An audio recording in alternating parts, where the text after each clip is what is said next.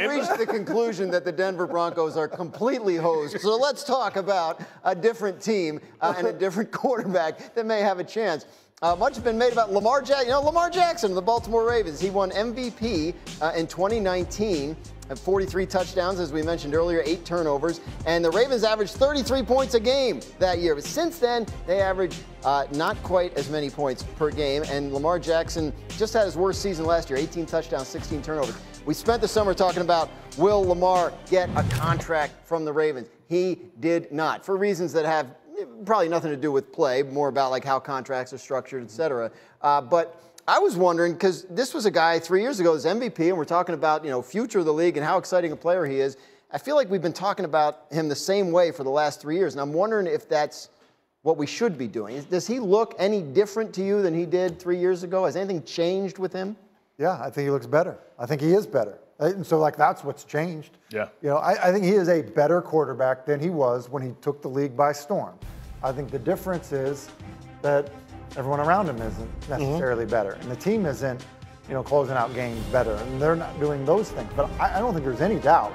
Back when he took over and, you know, was playing great, and we're thinking like this is the future of the NFL. Like the conversation leading into that was, can he play quarterback? Yeah. You know, so I think expectations have changed, and so now we expect him to be unbelievable and take over the game each and every week. And it's hard to do that when things around you aren't better than they were when you took over. And I think you hit the nail on the head, right? That defense isn't a championship defense. Wink Martindale has moved on and taken his football acumen up to New York. They haven't been able to close games out, so now his winning percentage doesn't look the same. And now you're saying, and then we're saying all this, and they've only lost 4 games. They lost 4 games by 4 points, and they were up by double digits in the fourth quarter. Like, the things around him aren't better, right? Usually when you get a franchise quarterback, what do? You go get him weapons. The Ravens have failed to do that. He's throwing to DeMarcus Robinson and Duvernay. Now, I know they drafted Bateman, but that's bringing a guy that you want to develop. They haven't went out and got him his A.J. Brown, his Stephon Diggs, his Jamar Chase. And until they do that, we aren't going to see the true untapped potential of Lamar Action Jackson.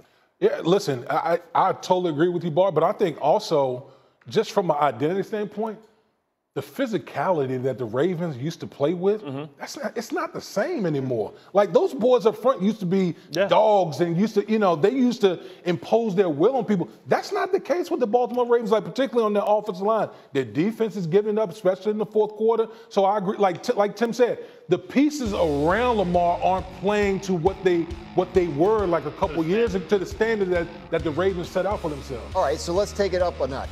If you were Lamar Jackson, would you want to sign there long term, or would you want to go somewhere else? Listen, the grass ain't always green on the other side.